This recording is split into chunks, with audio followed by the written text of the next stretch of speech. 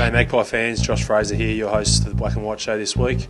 Let's go for a walk around the Westpac Centre and see what the boys are up to. Best song or songs to listen to before a game? Mariah Carey, you know. I don't mind a bit of Mariah. Bit of Jason Derulo, maybe riding solo.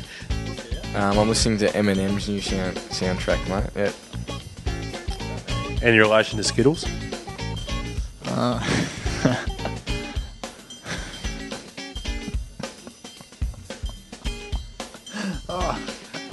It's a song by A Day to Remember called Miserable at Best.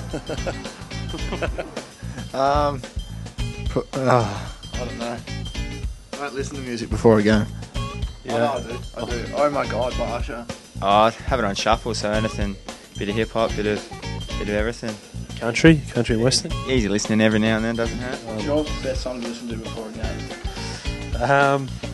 The Gambler. Kenny Rogers. You're a goose. How do you go on a dance floor, Eddie? You got any signature moves? You should know that answer, mate. You've seen me out a couple of times, and I do have a couple of special moves there. The shirt off over your heads. Seen you, mate, in good form. The Gambler. Who's that? Don't go too badly on the dance floor. And Seen you do the sprinkler on the podium a few times. Maybe the robot. I'm not bad at the robot. Sean Rusling's pretty happy with me robot. So Shane O'Brien said to me, you got to ask Jack about the signature move called the pounce. I don't think that you guys just made that one up. I don't really dance. I've seen you dance before. It's pretty impressive, isn't it? Yeah. Very much like a cowboy without the lasso. No signature moves. I like to sort of sit back and watch some of the other boys tackle it head on. Okay, mate, which players would carve up the dance floor and which would struggle? I reckon Woody struggles. He just struggles in most things, really. I reckon and Harry, he can carve up a dance floor. Yep. Harry would be good. Sharrod, Tids. Daisy would struggle because he's got a good body. Dog's body. No, I said a good body. He'd struggle to move. He's a built unit. Maxie would probably struggle. What do you reckon? Yeah, Maxie would struggle big time. Yeah. Yep. I think Harry carves it up. He loves getting up on the floor and dancing away. And It's unlike Harry to be in the centre of attention. Still solid bottom does.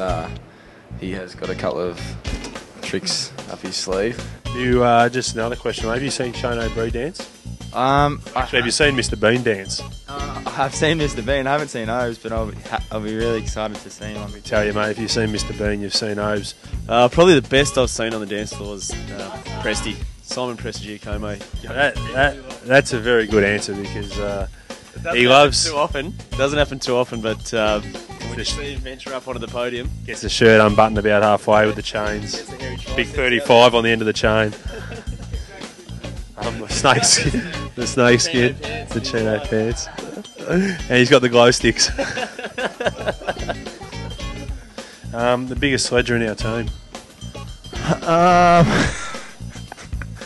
don't know. We don't really have any sledges in our team. We're pretty good.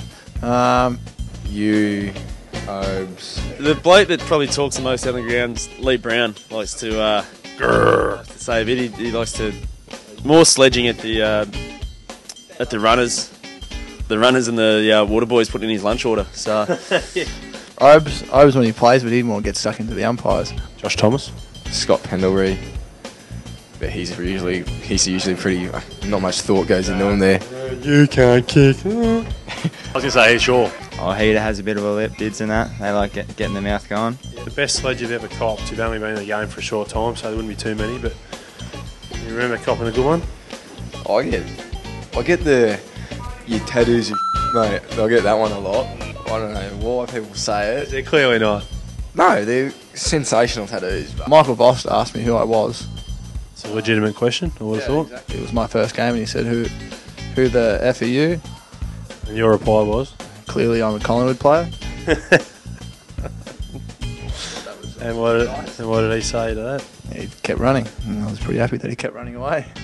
there was one real good one this year when we played St Kilda. I just couldn't think of it.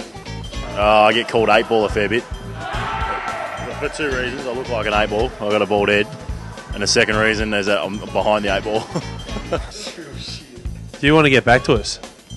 Because I'll have my phone on tonight, so if you think of it, give us a buzz and I'll just come round. Always something about being short or something like that. So I think I got sledged up at the Goldie. Got called a hippie, so that was a bit confronting at the time. But It's come to me.